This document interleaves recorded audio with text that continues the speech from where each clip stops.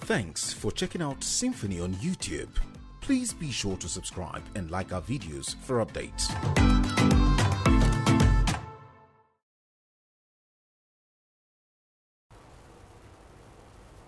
Well, it's very sad. I mean, the killing yesterday in Sabunlai, in Kuru, that's my wife's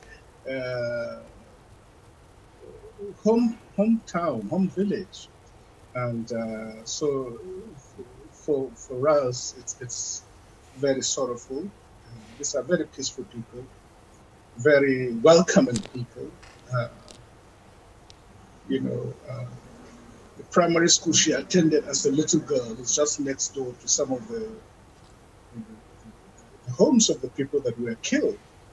So it's very sad. It's very heartbreaking.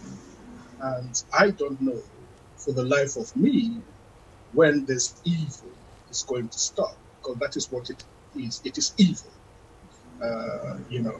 People call it banditry and they give it nice sounding names. But this is evil. This is terrorism. This is genocide against defenseless people. So the state of the nation has never been worse. As bad as at the peak of the Civil War, in fact, Nigerians have become very divided. And our situation is getting to breaking point unless something happens, unless there's a change of mind, unless there's a new lease of things are really very bad. And I could see that some of our elders, Dr. Isaife from Igbo land, and then they've been speaking, terrible lamentations. We hear stories of a young man killed.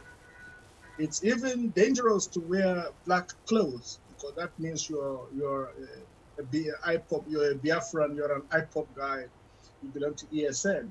Whether boy or girl, if they see them wearing anything dark jeans or anything like that, they're just taken away. And what we are seeing now, which is very sinister, is this ability to cover up your tracks, to cover up the evidence. I call it the Lekki syndrome.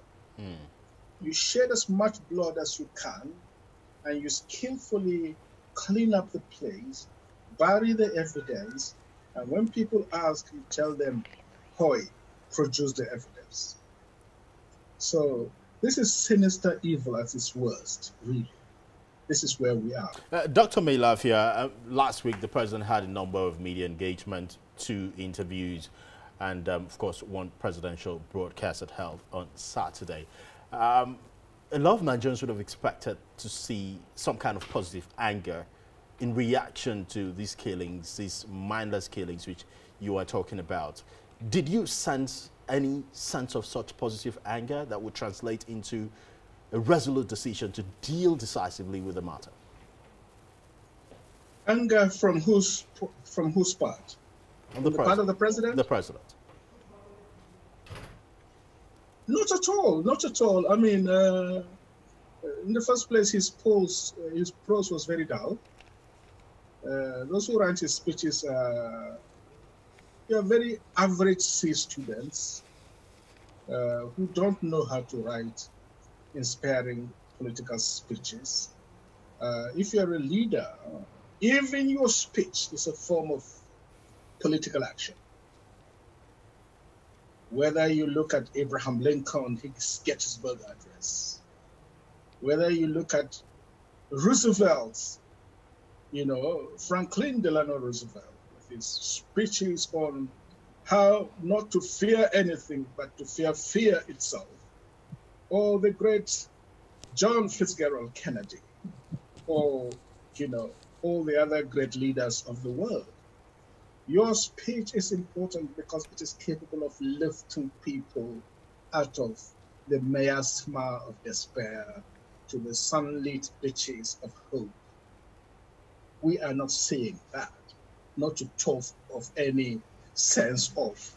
Well, he expressed sympathy first for the soldiers young men who are dying in the battlefields.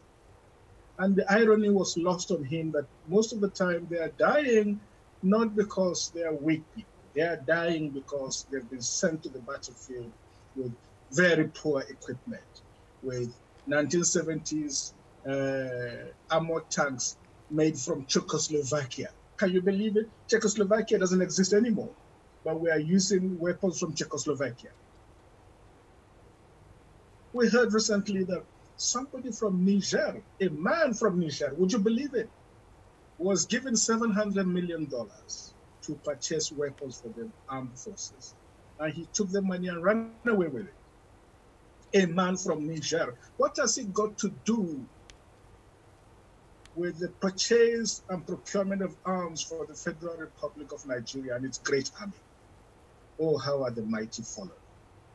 Oh, how are the mighty fallen?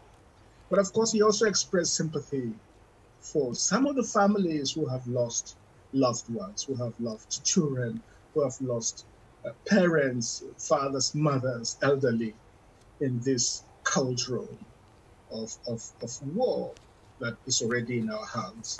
He expressed sympathy, but I didn't feel it from his heart. I didn't feel that there was that thing coming out of his heart, that pathos, that compassion. I didn't feel it coming out of his heart. To be very fair to him, you know, everybody's his own person. People react differently to different situations. And soldiers in particular have this thing that they mustn't show their emotions. All right. A great man can show his emotions, but should not be controlled by his emotions. I didn't see that compassion and sympathy for the suffering of our people. I didn't see it at all. More so that he has never visited those victims. He has never visited them. All right, Dr. Mailafia, many would say you really have to go into somebody's heart to be able to know whether he's speaking from the heart or not, because even Shakespeare did said it, that there's no art to find the mind's construction on the face. So he may have spoken from his heart, you will not be able to see that. But let's look at some of the sympathy you said he expressed, and about people, soldiers, military officers and police officers who died. He wasn't practically talking about people, from my own understanding, about people who died maybe during the battle with bandits, or maybe fighting Boko Haram, but people who he felt that some people who are non-state actors went into police formations, went into military base and killed people who should be protecting them, and those are the people he was saying that they have done badly. Let's remind ourselves of this speech. He said, criminals taking undue advantage, profiteering from difficult situations with misguided belief that adherence to democratic norms handicaps the administration from frontally and decisively tackling them. Is that what really is the problem in the country?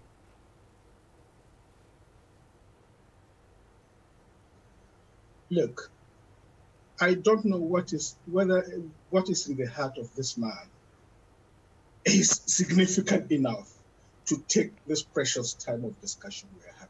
I don't think it is significant enough. I don't think it is important enough. People are dying. Under whatever circumstances, we have created a hell on earth. We have created a dystopia. Whether we feel it in our hearts or not, it is for God to judge. It is for God to judge what is in the heart of every human being. But if you are a leader, the buck stops with you. You must take responsibility for what is going on. And there is failure to take responsibility here. There is failure to take bold action. And that is what worries me more than what is in anybody's petty little mind.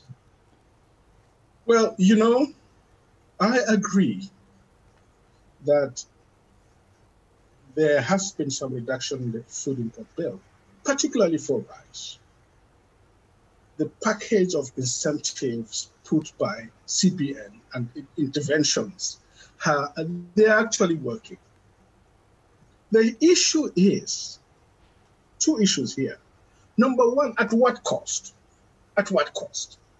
All that saving of import bill, it was estimated from 18 billion, for $1 billion for rice annually, it has gone down to 0.5, $59 million for rice. So, so you could say, yeah, it has worked, but at what cost? Nobody has ever sat down to calculate the amount that has been spent on these intervention funds vis-a-vis the outcomes that have been produced. And these studies must be done independently so that, as economists, we must know that it makes sense. Know that you are spending $1 billion to get $900 million value. So in fact, in net terms, you are not succeeding at all. Yes, in quantum, there's a lot of rice produced locally, but at what cost? You have to ask yourself those questions. The costs matter. That's number one. Number two, the German playwright Bertolt Brecht said that hunger does not happen because there is no food. Hunger happens, two things, because of manipulation by grain merchants, and number two, because poor people have no purchasing power with which to buy this abundant food. In fact, the Nobel laureate, Indian Nobel laureate, Professor Amartya Sen, currently of Harvard University, great scholar of political economy at Oxford, when some of us were students, he actually did detailed work on the hunger in India, in the Bengal region of India, and discovered that, in fact, food was surplus by the job that the poor had no money to buy. They had no purchasing power. And people can die while there is surplus food precisely because they don't have the purchasing power to buy the food. And again, this sort of conditional cash transfers that we're doing, or is it unconditional cash transfers? They do it based on where you come from, what religion you belong to, whether you are a member of the party or not. This is a shame, and this is also evil. Otherwise, they should publish the names of those who, let there be a database of those who are benefiting. And it should be widespread across the country, objectively and fairly. When you do that, then I can give them praise. But as of now, my answer is no.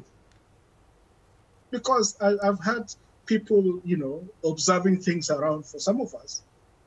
During the peak of the COVID-19 shutdown, truckloads will go from particular communities to particular communities at night, giving envelopes of 25,000 plus bags of rice and Indomie and what. They were being selective. And they should be ashamed of themselves. They should be ashamed of themselves. A child is a child, whether he's from Daura or Katsina or Akwa Ibom. That should what should concern us as leaders. All right. Not which God you worship or which language you speak or which political party you belong to. These people should be ashamed of themselves. Those are quite some weighty allegations, Dr. Mailafia. But let's talk about, in terms of... No. These are not allegations. These are based on observations I've made. You see, you media people have this tendency to belittle what people say. I'm not here to waste my time. And every single word I speak it with the highest of responsibility. Please don't demean my words, otherwise a waste of time. No, it's not about demeaning your words, Dr. Mailafia. The point is, it's a weighty allegation. That's the point we made. We are not saying what you're saying. We're not saying what you're saying. We're not saying what you're saying is not. What I have seen, what I have been told This is what I'm telling you. All right. Now let's move on. Not allegations. Let's move on. Do you have a Dr. database Mailafia. of the people benefiting from cash transfers? Or is it during elections people go to Wuse Market and put 5,000 naira and be giving market women? What kind of stupidity is this? Dr. Mailafia, let's move on to some other issues, but let's try to keep it civil as well. You've talked. Well, again, I don't agree with you. I don't know what is civil here. When people go during elections and distribute envelopes to market women, what do you call that in a civilized country? What is uncivil about this? I refuse to be. I'm talking in terms of language, Dr. Mailafia. Let's. And I'm being very civil. Let's talk. We're talking language now. Some of the words you're Yes. using is not. You've use the word stupid. That's not proper on television. Let's keep it civil. That's what I'm saying. Let's move on. What are some policy reversals you'd love to see to sort of, recalibrate the Nigeria and the economy from the misdirection it is going at the moment? What would you propose based on your experience and based on the fact that you've also been in decision-making positions in the government? Well, I will have to send you my consultancy invoice if I have to answer you seriously and properly. Because it's a waste of time to talk to deaf people. They are not ready to listen. They are unlearnable. They are unteachable. So what you're asking me really is a waste of our time, because I don't think they will use that information. I don't think they are ready to learn, and I don't even think they are teachable. So why do we waste our time? All right, as an elder statesman, Dr. Mailafia, as an elder in the house, if something is going wrong in the house, you will keep talking. If there are children in the house who are probably you think are not listening to you, you don't keep quiet. You keep talking and keep, trying to direct them. And I believe that is what we want you to do on this program today. Probably you never can tell. Today might just be the day the government will hear you, hear your solutions, and take action. Well, okay, and let me also withdraw the use of the word stupidity. When elections are around the corner and you go about distributing 5,000 naira to market women, they went to one of these places and they really chased them with stones because the masses were very angry. They know elections are coming, and then you use federal government money, put them in envelopes, and you are literally bribing the electorate. This is a violation of electoral laws. These are the way they are doing this social transfer business. And it is very shameful and very sad and very crude. But I would draw the word stupidity. All right. And I shouldn't use that kind of language. Thank you very much. As a statesman. So I would draw the word stupidity. Thank you very much, Dr. Mailafia. Stupidity simply means inability to learn.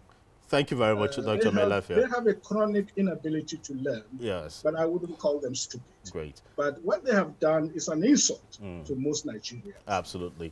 Dr. Mailafia. For all you care, for me, if they want to save this country, they must listen to the Nigerian people.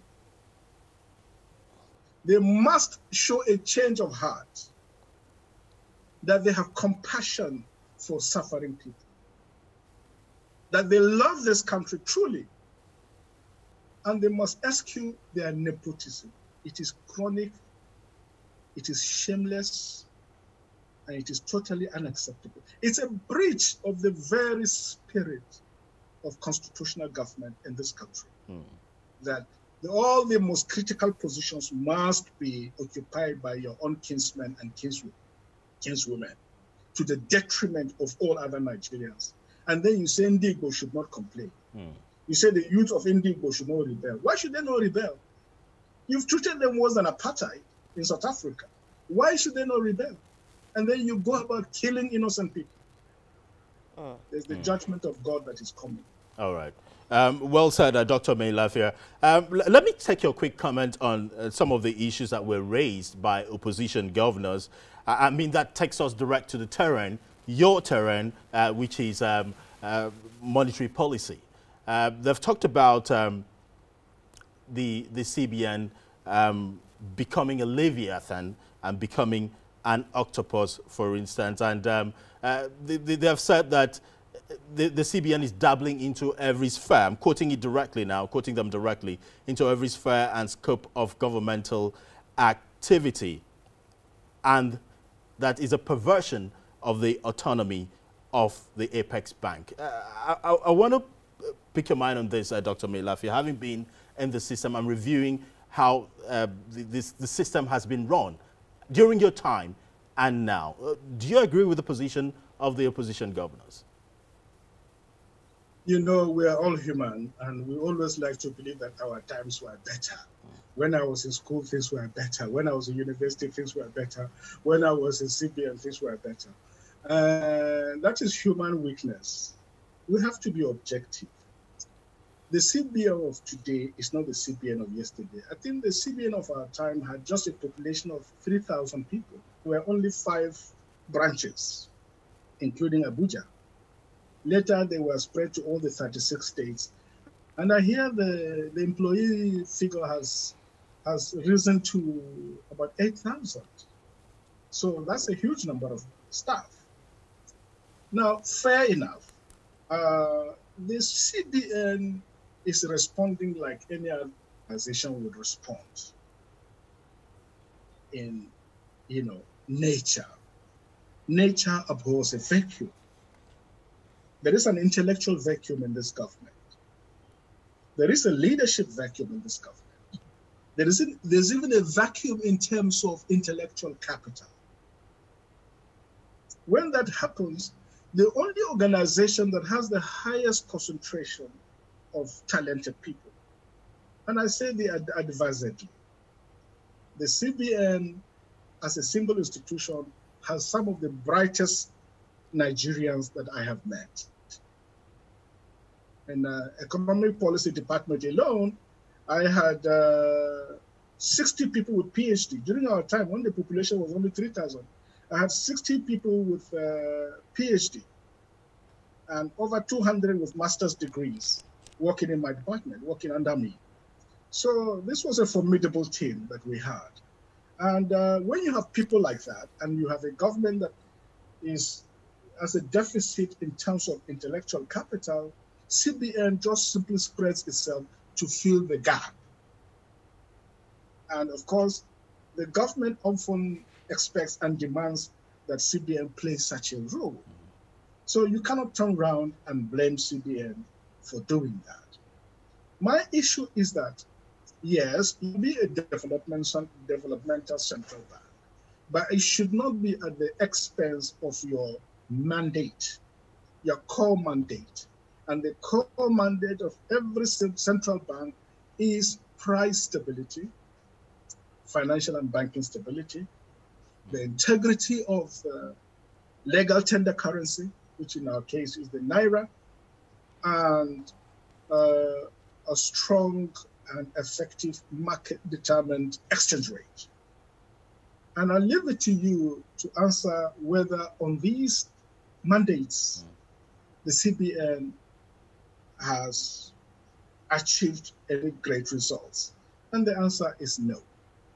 In the conversation before our interview, the black market, one of our colleagues said that, the Naira in the black market is about 508 now, from 160 in 2014. How are the mighty to follow? Inflation has skyrocketed.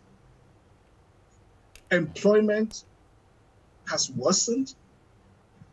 We're talking about 40 million Nigerians who have no proper work. 40 million. That's a staggering figure. And if you add to that underemployment, that is people who are not doing jobs for which they are qualified, like the graduate of mechanical engineering who is an Okada rider. Yes, he's got a job, but this is hardly the job for which his parents sent him to university to read mechanical engineering. So look at inflation. Look at inflation. We achieved single digits in the past in the last decade. Today, it's hovering around 19%. Yeah. So if you look at the food component, in Mm. fact, it's 100% inflation. Yeah, so much to talk about, Dr. A Mailafia. mudu of beans now going for almost 400 naira. Yes. From 150. So you can imagine what it is.